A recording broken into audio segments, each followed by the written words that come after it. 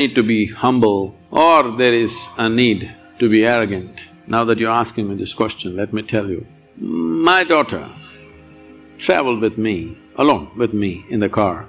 When she was 3.5 months old, I drove all over the country with this little baby in the car. So she grew up in many people's homes. I made one rule, because everybody, this is a problem with adults, when they see a child,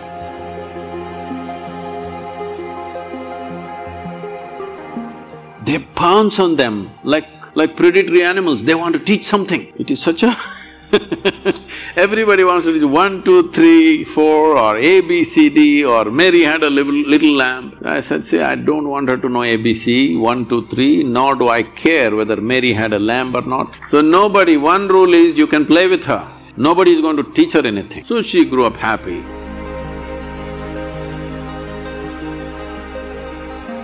By the time she's 18 months, she was fluently speaking 3 languages. Because nobody taught her anything, she's listening. She is not chanting Mary had a little lamb. No rhymes, no language, no mathematics, simply life. I thought I'll never send her to school, but only reason was because, her age group is important.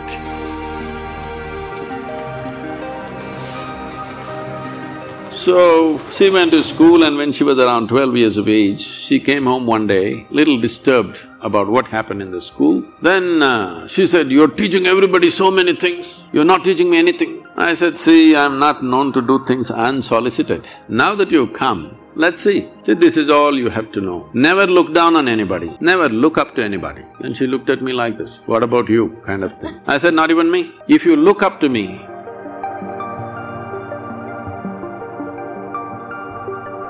you will completely miss who I am. If you look up to me, probably you will make a picture and nail me to your wall, but you will miss the whole point of who I am.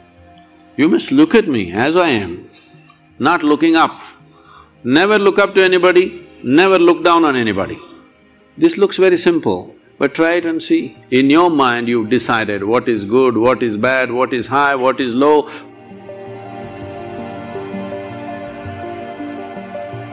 What is virtue, what is sin, what is filth, what is wealth, everything. Everything is already determined.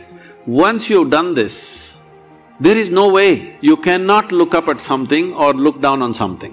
What you think is bad, you will look down. What you think is good, you will look up. If you remove this and just learn to look at life for what it is, you will effortlessly navigate through your life, effortlessly.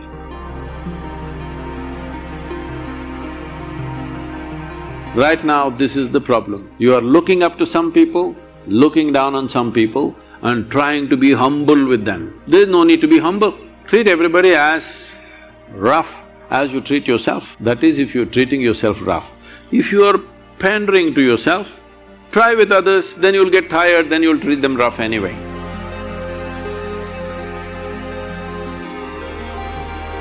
So, this is simple. I'm telling you the same thing what I told her, it worked miraculously for her. Never look up to anybody, never look down at anybody.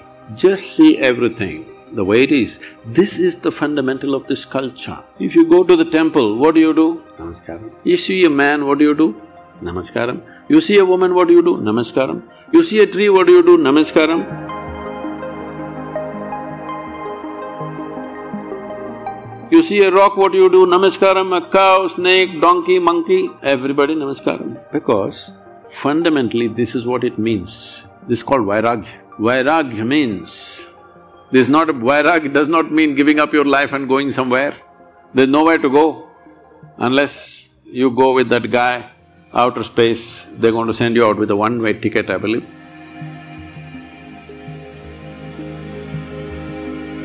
Otherwise, where is there to go? Wherever you go, it's still life, isn't it? So, vairagya means this, literally means, vairagya means beyond color. That means you become transparent. If you're transparent, every dimension of life can pass through you, but leaves you untouched. You can handle life to the extent you wish.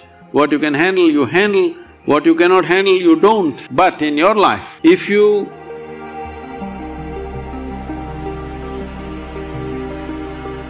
do not do what you cannot do, that's not an issue. But if you do not do what you can do, you're a disaster. The moment you think something is good, something is bad, somebody is high, somebody is low, Many things that you can do, you will not do in your life simply because you think it's bad, simply because you think it's low or high or whatever nonsense. So in our lives, this is what is most important.